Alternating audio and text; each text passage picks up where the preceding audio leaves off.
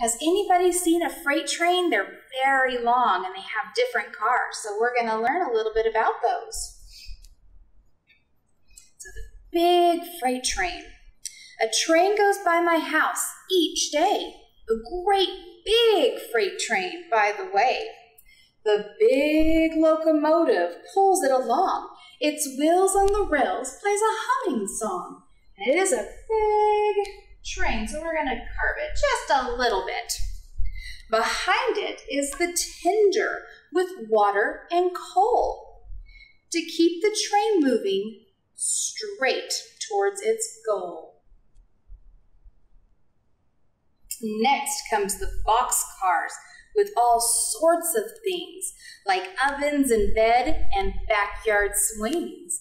It's got furniture and clothing and even a sty for a pig.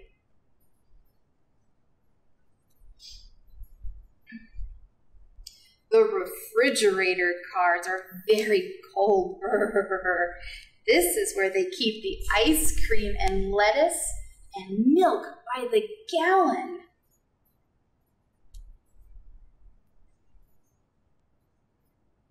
The zoo car, oh, look at all those animals in there. That carries all the animals by. Lions and tigers and bears. Oh my! Yep. Start curving it down here. It's a big train. Next we have the tank car. The tank cars hold liquids of all kinds. You've got chemicals and oil and even milk.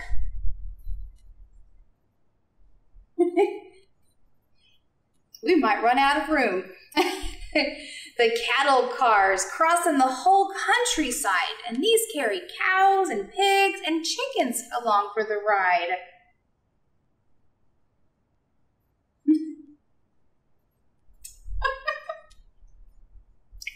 Next, we have the flat car. The flat car is what's going to hold the lumber and logs all in a pile, and it's and truck drivers carry it piggyback style. Just going to put this right there for you. And last but not least, we have the little caboose. It's the car in the back. It's also the place where the breakers can be found. So the next time that you see a train, open those eyes and see which ones that you can find. So here we go. Let's see if we can remember everything. So we've got the caboose, the flat car. Do you remember this one? This one is the cattle car.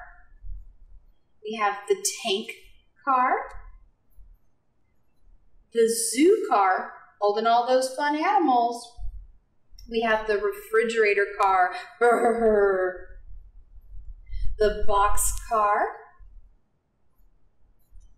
the tender, and right up front is the locomotive.